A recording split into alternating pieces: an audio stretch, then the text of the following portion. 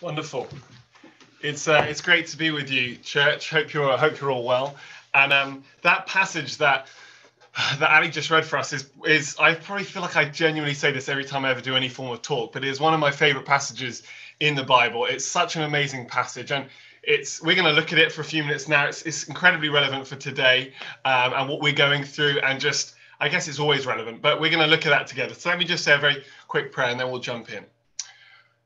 Holy Spirit, we thank you that you are the great waking up agent in the world. That you are the great dry bones remover and flesh former and breath breather. Holy Spirit, I pray for each of us now that we would have your breath breathe on us, that it has already breathed on each one of us. The Holy Spirit has encountered us throughout our whole lives, Lord. But again today, would you breathe into us? Would you revive us? And would you not just stop there, Lord, but would you use us to be agents of revival, people who speak your reviving over this nation and even beyond, Lord, in Jesus' name. Amen. Amen. Great. So yeah, this is a wonderful passage, but I want to begin by telling you a story that actually something that happened to me last Friday, so just over a week ago, and it kind of is an interesting backdrop on this passage that we're reading. So last Friday evening, it was about 10:30 p.m. I was just about to go to sleep, go to bed, and just before I went to bed, I just sort of thought, hey, it'd be nice to spend a bit of time just with God. So I was just, I think, lying in bed, and Ali was lying in bed, and I was like, let's just put some worship on. So I think I got a YouTube, some worship up, and I literally just lay there in bed, just kind of not being overtly spiritual, other than just saying, I want to cast my attention to Jesus. So I was just like focusing on Jesus, literally lying, you can imagine, flat out, lying on a bed, listening to this worship. And about a couple of minutes into just sort of doing that, I started to have this amazing encounter that I've never had something quite like this before, where I just, my whole body started to shake as I felt the sense of the Holy Spirit just come over me, but in a real kind of, it is, I feel like I've heard people try and share these sort of things before. It's hard to describe, but almost like an electricity or like a sense of the energy of the Holy Spirit come into me, and my whole body like was just shaking. And I was aware enough to be like, wow, Ali's like just lying like 2 feet away from me. I wonder what she's thinking. But and so my whole body was like shaking, and it felt like a good shaking. It felt like a really like not a oh my word, but like a, I knew I wasn't in control, but it was wonderful, if that makes sense. I felt God say two things to me. The first thing I felt God say is actually I felt God lead me to repent over wanting to seek influence or seek significance. You know how we all are significant, but sometimes we can seek in unhealthy ways to do that. And I just felt God kind of brought that to mind. So I just said sorry to God. And then the second thing I felt God speak to me as this 20 minutes of this going on, I just heard the Holy Spirit say, I'm ordaining your steps, which obviously for me was a great encouragement. And it was an amazing encounter. The main reason I'm sharing that is because I just want to encourage each of us that God is breathing on us in this time. And actually, that encounter wasn't at an amazing conference, at New Wine or whatever our favorite conference might be. It was just me in my bedroom, and I wasn't being especially doing anything, I wasn't in the middle of a fasting 3 days, this or that. I was just casting my attention to God. And I genuinely believe something of the reviving of God came into our room and into me for 20 minutes. And I want to encourage you, God wants to do that in this time. And this is the passage, one of the great passages which speak about God just coming and breathing and doing something outside of the norm. This certainly was outside of the norm for me. And just final point on that before we begin looking at the passage. I love the idea that my pursuit of Jesus would be biblical. We've talked about the Bible quite a lot already in this service, which is great. And actually, sometimes like, well, is that biblical? And I've asked myself that. The funny thing was the next day, so Saturday, I was in my usual Bible time. I often go through a few chunks of the Bible at a time, and so I was due to read Proverbs 28, and this is what it says, which really struck out to me. Proverbs 28 verse 14 says, "Blessed is the one who always trembles before God, but whoever hardens their heart falls into trouble."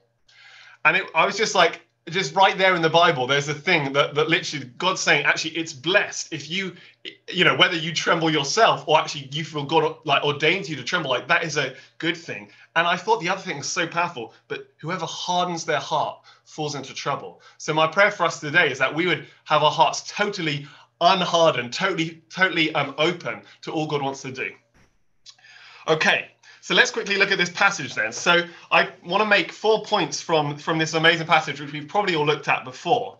But the first point is this, is that we are called to match our faith levels with Jesus.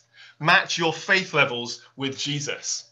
So we know the beginning, it starts this picture that Ezekiel has, this vision of dry bones and just absolute decay. It's a picture of death, that you almost the prime picture we see in the Bible. And that's what Ezekiel is shown by God, by the Spirit. And then there's that amazing point where God says in verse 3, God asks, Son of man, can these bones live? So he sees this horrible, hopeless picture, I guess far more hopeless than a coronavirus hit UK or anything like that, much, much bleaker. And he hears God say, Son of man, can these bones live? And what I love is Ezekiel says, Sovereign Lord, you alone know. And I was thinking about this week. When he said that first, what does that mean? Sovereign Lord, you alone know. But actually what's interesting is most of the time he references God as just Lord. But in this chunk, he calls him Sovereign Lord. Sovereign, that word in Hebrew is like the word like master or one who's in charge. And so he says, so sovereign Lord, which is like the word kind of for Yahweh. So he's basically his first response to this picture and him being asked, can anything be done about these bones, is God, you have the power. Like you have the power. And then he says, you alone know. And I actually think that's a really powerful response and something we can learn from is actually Ezekiel sees something totally bleak and his answer is he recognizes God as the sovereign one, the powerful one. And he says, you know. So if you want to do it, it'll happen. And actually, I think that's a really powerful thing for us to incorporate into our lives. Like in every area of our lives, have our faith expectations to be what Jesus's are. Like, don't just say, I see bones, so that's what's going to, that's just the reality. No, actually, he says, Jesus, what you do will happen. And actually, there's a real significance to setting our expectations and our faith to what Jesus is doing, because Jesus is always moving. And so today, whatever our lives might be like, people are going through some really hard things. I loved what Addie shared about how God's been with her, but through really hard times. And as Christians, we're not called to pretend life is always easy. But the wonderful thing is, when things are hard, in fact, this passage would tell us when things are particularly hard, that actually in those times, God has an amazing plan. We're obviously going to read what his amazing plan is, but it's in the time when it feels bad that God's got this amazing plan. And we don't ignore reality, but we also try and have our faith, which is, unseen. It's a substance, but it's unseen. Match our faith with Jesus. So that's my encouragement for you and me today. Set your faith about how God wants to move in your family. Maybe those that don't know Jesus, set them to be, God, what are you doing today? Set your levels there. For maybe stuff's hard with your income and things like that. Have an expectation actually that God wants to breathe on you. And so match your faith levels with Jesus. That's the first point. Okay, second point is to pursue God's reality and God's purposes at all times. Pursue God's reality and God's purposes at all times. So Ezekiel's been asked his first questions. He's seen the valley of dry bones and decay. God said, can these bones live? Ezekiel says, you sovereign Lord, know. And then verse 4, it says, then God said to me, prophesy to these bones. Say to them, dry bones, hear the word of the Lord. This is what the sovereign Lord says to these bones. I will make breath enter you, and you will come to life. I just think that's so interesting that another thing that I've reflected on this passage that I've read a lot of times is that God is doing something even when the bones are there. So Ezekiel is in the middle of a vision of bones, of decay, of death. And if it was you or me, I might have seen that. I don't know if God transported us to see an amazing picture like that today, a vision like that. Then if I was just thinking of my own strength, maybe I'd be like, oh, this is really sad. There's bones all over this valley. Like maybe the loving thing, the good thing to do, I should start cleaning them up. Maybe I should start to tidy this valley. Maybe I should start to bury all these bones? Like, they would all be good, I would suggest, Christian responses, and not necessarily bad things to do. But actually, the reality is that would be a natural response. Whereas when he continues his engagement with God, God is doing something way better, bigger, more amazing, which is he's going to make breath into them and bring them to life. And so what I love about that is that, again, for us today in our lives, but also I feel like for the nation, like God's doing a reality. There's a reality that God is ordaining right now. You know, I had that word, I'm ordaining your steps. I believe that's true for the UK. God is ordaining something right now that is not what we're seeing fully. Maybe we're seeing bits of it, but actually we need to pursue that reality. Don't be ignorant to our natural reality, but actually ask God, God, what is your reality? What are your purposes right now? And so I encourage us, something I'm trying to learn is to not just be an expert in seeing the natural reality around me, or even seeing, and I'll be honest, in my own state, complaining about my reality, which you might not know, but we're in the middle of having to work out some visas for Ali, and there's enough things that I'm like, this is painful, this is lengthy. Why should I have to do a very complex visa for my wife? Like, that seems just bizarre. But actually, you're like, God's doing something. There's a God reality behind everything, and just complaining doesn't really help, for one, but actually God's doing something really good behind it. And so I encourage you that will be true for you. And also, I totally believe with all my heart that's true for the nation, and that's true for the church today. So we are called to pursue God's reality. How do we mainly do that? I think by listening to the Holy Spirit, by engaging and saying, God, what are you doing? I'm trying to learn more and more to ask God specific questions like, God, what are you doing in this situation? What are you doing about my visa situation? What are you doing in our church today? Ask God those questions and then listen, because it's all listening. If Ezekiel just started cleaning up the bones, or if Ezekiel had just said, Son of man, can these bones live? And he just wasn't listening, it probably wouldn't have had the rest of this passage. But because he does, he hears, and he then becomes part of what God's doing. So pursue God's reality and purposes at all times, because at all times, as we sang in that first song, he's doing good at all times. I thought I'd do this. We're halfway through. This is fun. You don't have to do this, but if we were at church, we would do this. So if you can, stand up. I don't know if this is going to work. But let's a bit of normality. We all like that. So let's stand up if you can, and just reach up nice and high. If this is your first time tuning in, you won't have any context for this, but I like to do this quite regularly. Okay, then lean down to the bottom. Oh, try and touch your toes if you can. Oh, I'm not very supple right now. Then probably go out wide. This is just helping to reset us. And the final thing, which is linked to this passage, just give your bones a little shake. Shake those bones. I probably look like an idiot. There you go. And then let's sit down again. Okay. We don't even need to explain that. That was just helpful for our bodies. Okay. So we're two points in, 2 to go. So the third point, and you could make so many points from this passage, but the third point is this, is that we're called to boldly prophesy revival by the Spirit. Boldly prophesy revival by the Spirit. So Ezekiel has matched his level of faith with Jesus, said, God, if you're doing it, then it will happen. Ezekiel has listened. He's responded to God's reality. He's been listening. And then the next thing is he's then called to actually speak, boldly prophesy revival. So then verse 7, it says, so I prophesied as I was commanded. This is Ezekiel. And as I was prophesying, there was a noise, a rattling sound. And then bones came together. There was a noise, a rattling sound. The bones came together, bone to bone. I looked, and skin covered them, and flesh appeared on them, but there was no breath in them. And then in verse 10, after these bones come to life, and there's this amazing rattling of bones, they come together, they form actual body parts. There's many of them, and there's flesh, but there's still no breath. Again, God says, he listens to God. God, you've done part of it, but you've not done all of it. And then in so then God says, so breathe. So now prophesy the breath. And in verse 10, it says, so I prophesied as he commanded me, and breath entered them. And so what's really interesting there again is that Ezekiel, God's reality, God's doing something, God's got a plan, God's got a purpose, but actually it's not coming to fruition in this vision until Ezekiel actually does the bold praying, the bold speaking, the bold prophesying. And that's so interesting to me, because God can do it without us. And I think sometimes in life, God does things that we don't ordain, we're not involved in. It's just God's goodness. But a massive thing that he loves to do is to involve us and be engaged with us.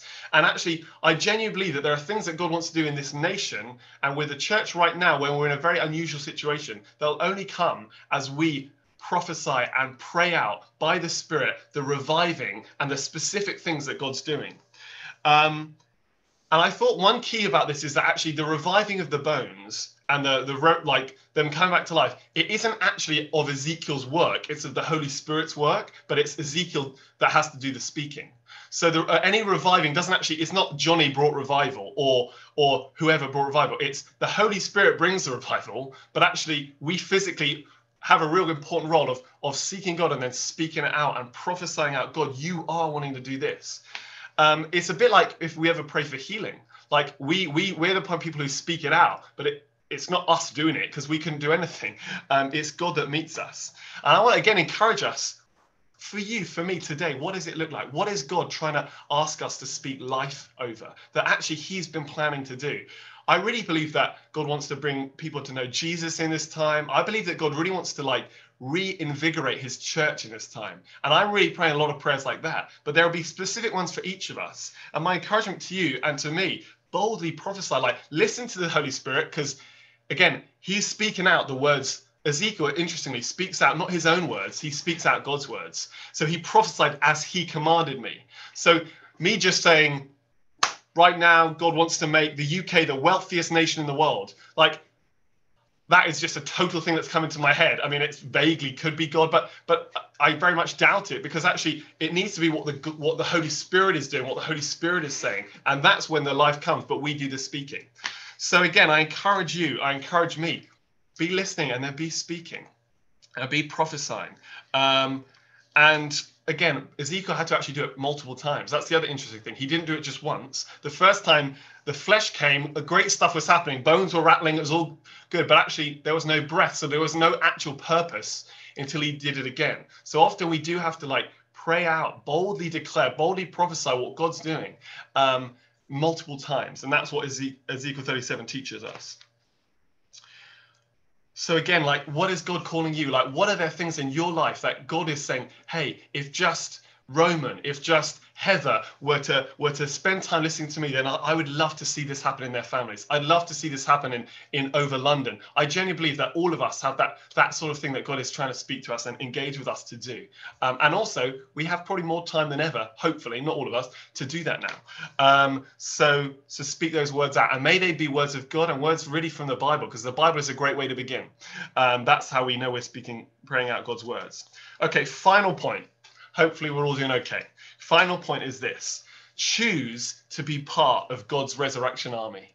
Choose to be part of God's resurrection army. So this amazing thing has come to pass. He's been listening to God, Ezekiel, and then he prophesies, breath enters them. They stand, verse 10, they stand on their feet, a vast army. So the purpose then is explained right at the end. Sometimes we don't know the purposes of God. We know God's doing something, but none of us were aware probably until verse 10 that it was an army he was bringing. But then the purpose comes. But actually, again, what's so interesting, it's a vast army. And if you read verse 12, he then goes on to, God explains a bit more of the purpose. He says, this is what the sovereign Lord says, my people, I'm going to open your graves and bring you up from them. I will bring you back to the land of Israel. And then in verse 14, he says, I will settle you in your own land. And so the purpose of this vision that we read in Ezekiel 37 is God's forming an army, a resurrected army that is then meant to inherit the land, that you would go back into your land. And obviously this is a prophecy that had a context of the time for the Old Testament and what God was doing with the people of Israel. But one thing that's really interesting is Ezekiel is actually prophesying over himself. He doesn't realize till the end. So Ezekiel is part of Israel. And it's not until this has happened that he said, actually, these dry bones are the dry bones of Israel. So he is actually prophesying stuff out that then actually he is a little part of. And one thought about that is that when we speak out, God, would you just bring my neighborhood to know Jesus? Would you really come and move here? You're actually doing that, speaking that over yourself. And what's great about God is he often hunts us down with our prayers, and they come true for us, even if we're prophesying them or speaking them over a greater range of things or people. So that's one interesting point. But again, the army has a purpose, and it's to inherit the land. But what I love about that, what's interesting is, once the army is formed, presumably, this is like thinking into the future, but presumably the army actually then has to start inheriting the land. Like, they actually need to start operating like an army. And so what is cool about that is that I believe this passage teaches us about revival, that we do it a lot through listening to God, praying, being on our knees, speaking out. But then we choose to be part of the army that God's doing. Then we actually choose to engage, be that soldier and inherit the land. And I just encourage us, and I'm excited about what the inheriting of the land looks like in this time. And I think a lot of it looks like what we're doing, having really as best as we can community via Zoom, Skype, and really like trying to strengthen one another. That's part of how we inherit the land. But I also think God wants us to be thinking about, okay, when normality returns, or when we return to a greater normality, like, how are we invigorated? What has God been doing in us that allows us to, again, be like, okay, I feel prepared. Like me in that bed, I feel almost charged up by God's Spirit to then actually inherit the land and be a bit bolder. Like, when I go to my fish, this is my personal belief for myself, going to the next time I go to the fish and chip shop, I'm gonna be a little bit bolder when I'm actually in there and it's a level of normality, because I'm like, wow, society has just had a horrible shaking and breaking. Like, the least I can do is maybe be a little bit more bold, because actually that's a way that this person might encounter something of Jesus. And so I encourage you that choose to be part of God's army, choose to like engage, and choose to know that you've been called to inherit the land. Like, you've been called to be a part of seeing God's kingdom, in the inheritance of God's kingdom come. That's why we pray, our Father, your kingdom come, your will be done on earth as it is in heaven. So I guess as a final thought, and then I'm going to finish in a prayer, it's interesting that, I don't know if you've noticed, but the government slogans are kind of slightly at the moment appealing to a little bit of wartime, like, do this, support the NHS, which is all really good and valuable. But it's interesting that there's this slightly like wartime, like join the battle. And I think that's interesting and not necessarily a bad thing. But actually, it's cool that Ezekiel 37, because we are each here, are dry bones that have been brought to life by Jesus. Like, that's what the church is. Dry bones that then were resurrected. Because of that, we have been enlisted to an even more important war cause or army cause or purpose than Boris Johnson could have us do, which is to actually be part of his resurrected army to inherit the land. Like, that is our future. That is the reality we're walking in. And actually, we need to be part of that as well. So there's a choosing of that. Okay, I've just whistled through some of the things that I've seen in Ezekiel 37 there, and I hope God's been speaking us a bit through that. But I want to finish by just doing a bit of a response, because I think we've got to allow God to breathe on us when we're looking at this sort of a passage. Otherwise, it's just words, really. So if we all want to close our eyes, and I just, when I was just praying about how we should do a response and how you do it via Zoom, I just felt like it would be a valuable thing that God might want to, again, just specifically breathe on us in this time. And so sometimes I think there's a value in changing position. So if you feel God stirred you in any way, just as we've been looking at this passage, anything like this sense of talking about God bringing dead things to life or reviving things, if you feel any sort of stirring in yourself as we've been talking about this, I encourage you just to, wherever you are, just to stand up. And I'm going to, just as an act of moving out of our sitting position, and I'm going to pray for the Holy Spirit to just to come and breathe on us again, and spark his call to know life and to speak life over others, to like into fruition. So if you feel something like God has stirred in you, then please do stand, and we're going to pray. And even if you don't, if you didn't feel particularly moved by anything, but you're like, actually, I want to see dead things come to life. I want to see my fear come into life. I want to see my family, like one of the burdens I have, family that don't know Jesus, I really want to see them come to life. Then again, I encourage you, just stand up, and I'm just going to, just as an active response, and we're going to just pray together and ask the Holy Spirit to come and breathe. So yeah, if that's you, just as a sort of an act, why don't you do that? Just stand, and I'm just going to pray that the Holy Spirit might come and breathe us. So if you want, when you're in the room you're in, you can be praying too. But let's just ask for maybe a minute and a half, 2 minutes, for the Holy Spirit to come and remain. So let's pray. Holy Spirit, thank you that you are the great life breather. I pray right now for each of us that you would breathe life over us.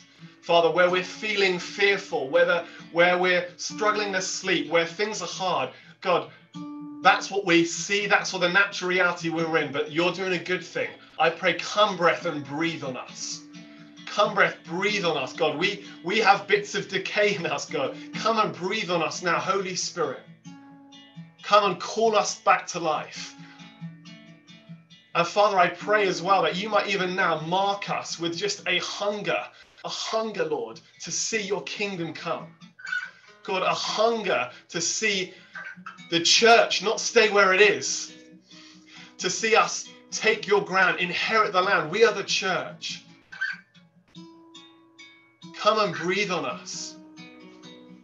Lord, I pray that our bones would rattle together.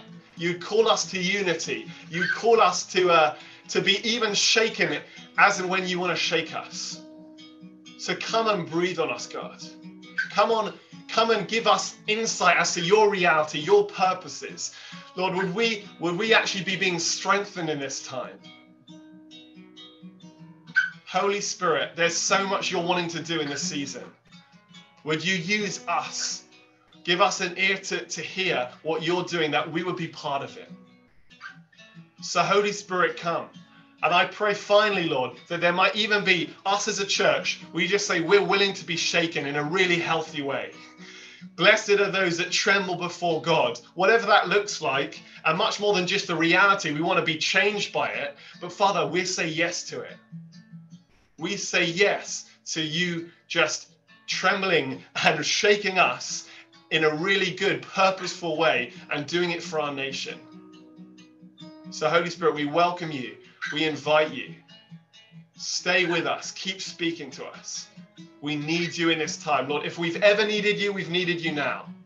And we've always needed you. Yeah, so increase your presence amongst us. Send your fire into our presence, into our hearts. Come, Lord Jesus. Come, Lord Jesus. Come, Lord Jesus. Come, Lord Jesus. Come, breath, breathe on us, we pray, Lord. Come, breath, breathe on us today.